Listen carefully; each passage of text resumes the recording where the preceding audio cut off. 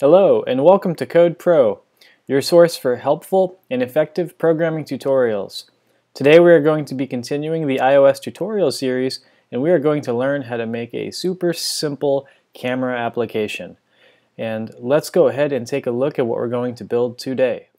Let's go ahead and open our sample application. And I'm actually running this on my real device. I'm not running this on a simulator because simulators do not have access to the camera hardware. So I have one button on the bottom to take a picture. I'm going to tap that. And now our camera has been brought to the front. And I have Mr. Android on my desk here, and I'm going to go ahead and take a picture of him now. I'll use that photo. And we're back at our starting screen here with Mr. Android right in the front and center. Let's go ahead and dive right in. Open up Xcode and create a new single view iOS application. And when you do, we need to quickly fix one thing in the property list.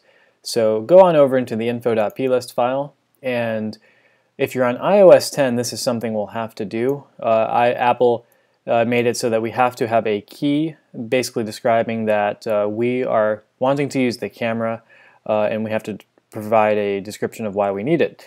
So go into your info property list and create a new entry, and you're going to look for privacy camera usage description. And you'll want to enter a value in there. It doesn't really matter what you put. I just put something, we must be allowed to use the camera. You can put whatever you want, but this is just so we can get access to the hardware and the app will not crash. So let's go ahead and get our interface set up. Let's go into the main storyboard, and this is a super simple interface.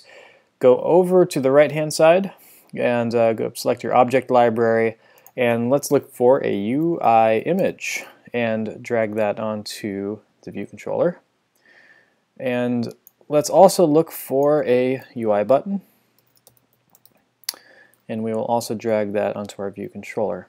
I'm going to just go ahead and position the elements appropriately. I'm going to change this text to take picture, and I'll go ahead and on the image view we want to change our content mode. You'll notice that when you go over here in the attribute inspector, it's set by default to scale to fill.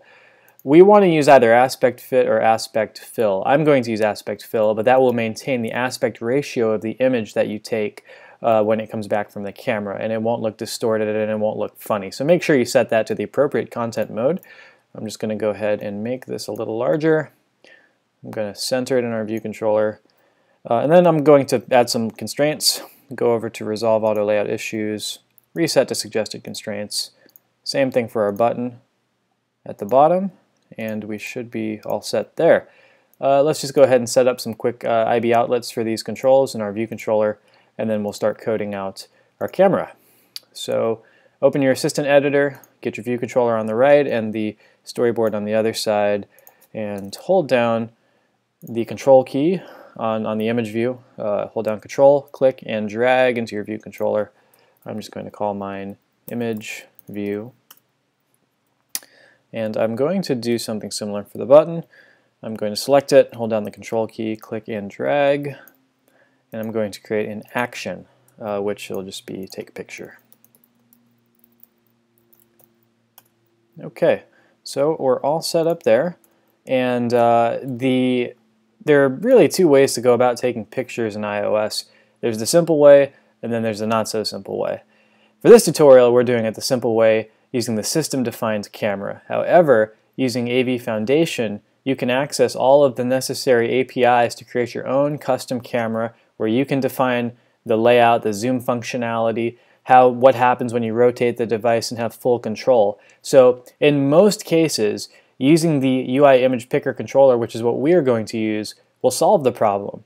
However, if you have a really custom layout or really custom design, you'll have to create your own camera, which we'll go ahead and do at a later tutorial in the future. So let's go ahead back into our view controller, go back into the standard editor here, and select our code file, and let's go ahead and start building this. The first thing I'm going to do is create our property for the controller. So let image controller equals UI image picker controller. And I'm actually just going to rename this Picker Controller. Sounds like a little bit better of a name.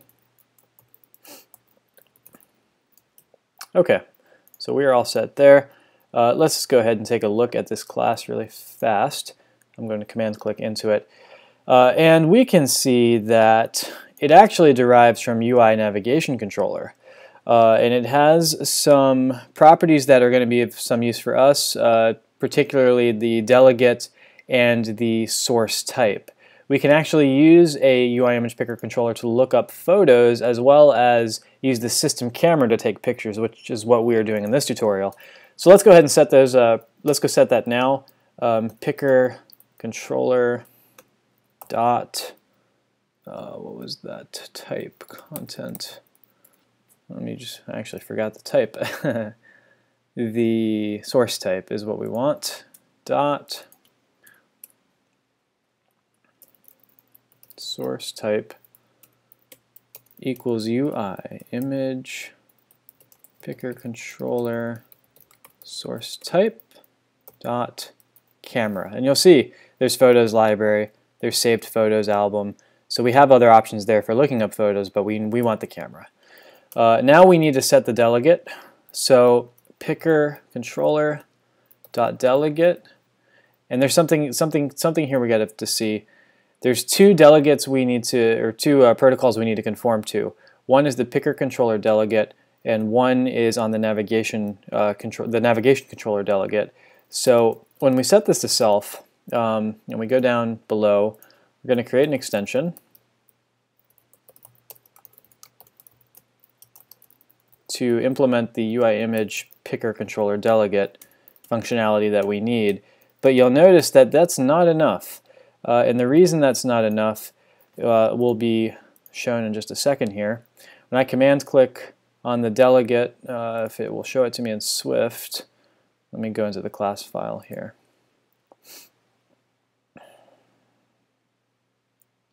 You'll see that there's both image picker controller delegate and navigation controller delegate. We have to implement both, otherwise we will get a compile warning. So even though we're not going to use anything from the navigation bar delegate, I still have to go ahead and implement it.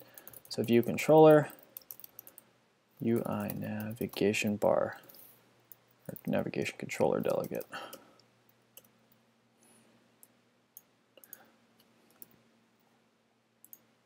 Okay, so with those implemented, let's go ahead and take a look at our,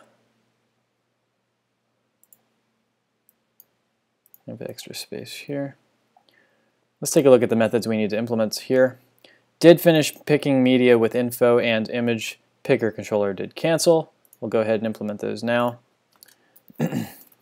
Image picker controller did cancel and did finish picking media with info.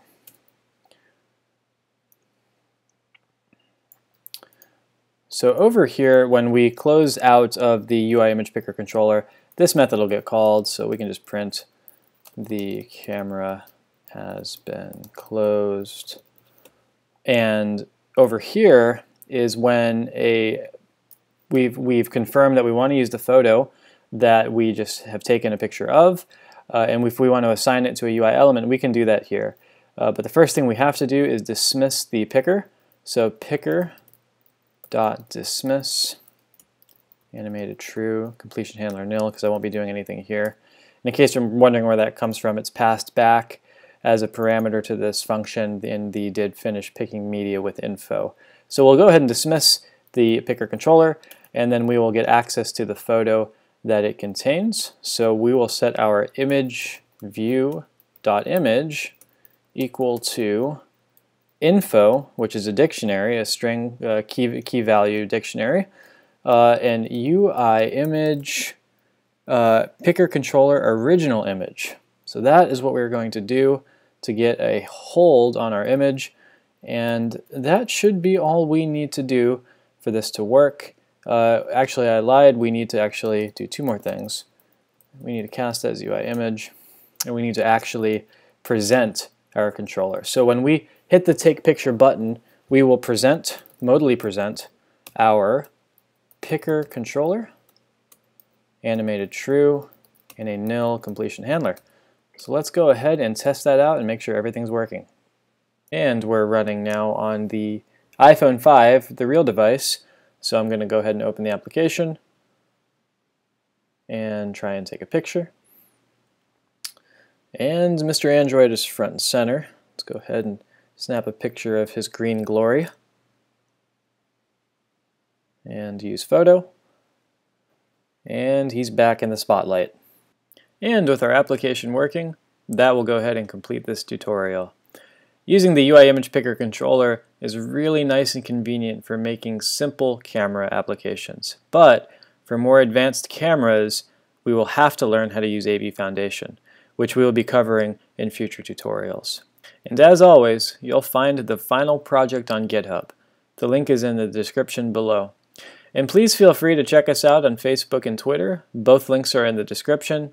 And if you liked the video, please go ahead and give us a thumbs up. And most importantly, subscribe for more future tutorials to come. Thank you for stopping by.